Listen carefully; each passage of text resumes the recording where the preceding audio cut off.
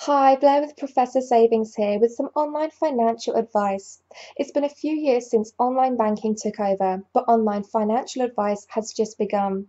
Many customers are not comfortable with a person whom they have never met, but it can be very useful.